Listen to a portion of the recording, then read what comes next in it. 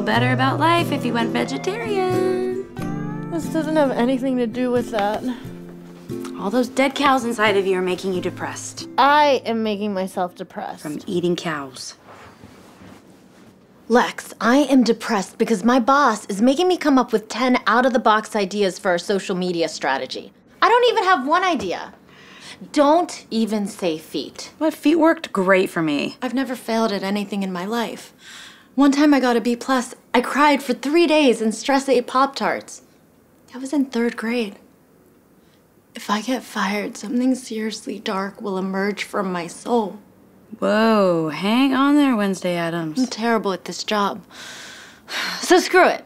I'm just gonna quit. Oh, are you really sure that's a good idea? I mean, our rent is due next week. I don't want to talk about it.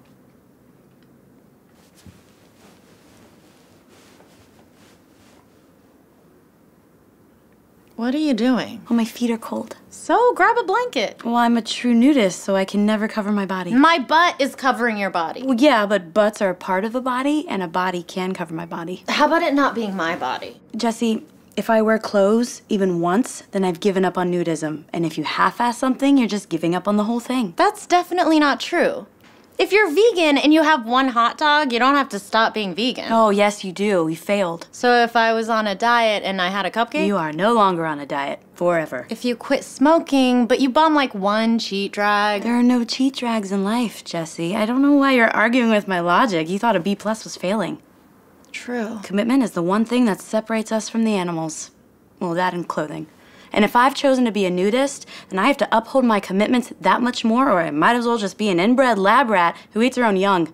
I don't want to eat my own young. And if you quit, if you half-ass a commitment, it reflects on the entirety of your success at being a human. Oh my God. If I quit, it will affect my entire future. Yeah. No one will ever hire me. Probably not. I will get ugly and old and full of hate and yell at kids as they run down the street because they are so full of the potential that I squandered in my youth. Pretty much. I'm gonna go brainstorm. That's my girl. Never quit.